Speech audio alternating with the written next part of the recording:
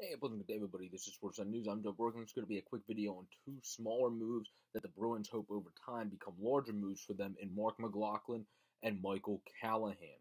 Marc McLaughlin, the undrafted guy out of Massachusetts, probably his dream come true would be, also went to BC, would be to play for the Boston Bruins.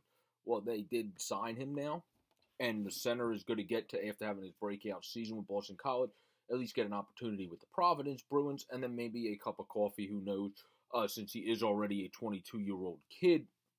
You would think from mature development state, he's not going to need that much time in the AHL, but he might need time to grow his game into the professional level at the AHL.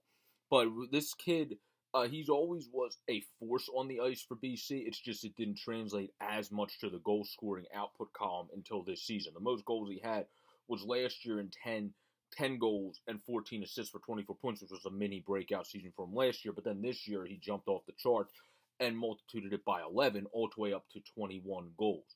So if he's able to be an effective, say, fourth line, third line center, that can also add in the 5 to 12 goals a season for you at the NHL level, translating those numbers over and trying to make a prediction there, and even up to 15 goals some years. Well, that's a huge asset to have, because the other thing he also does well, McLaughlin, that he did for BC while watching them some this year, he plays good on both ends of the puck as a center. Actually, he kind of reminds me similarly to somebody. He's not as big as him, but just how he really plays. Well, actually, he kind of is, because he's 6 foot, he's 210. He kind of really is. He kind of reminds me of someone that Colorado was able to acquire today, which is kind of Nico Sturm, where you can Swiss Army knife him throughout the entire lineup, and he's going to play good on both ends. It might not always translate to the point sheet, because everything but the finish was there, whether it was for him or the player on his team that he was able to get the puck across to. But he's always going to have that good play in the offensive zone and good play in the defensive zone. He definitely speaks volumes to me as a guy that, if he can make it to the bigs, will be a guy that is at a fourth line, third line Swiss Army role, kind of like exactly how Nico Sturm was. Now, when it comes to Michael Callahan, he's out of Providence College, a solid, just at everything, not great at one thing, but solid at everything lefty defenseman that produced back-to-back 14-point seasons after having a breakout passing season in 19 and 20 when he had the 23 assists.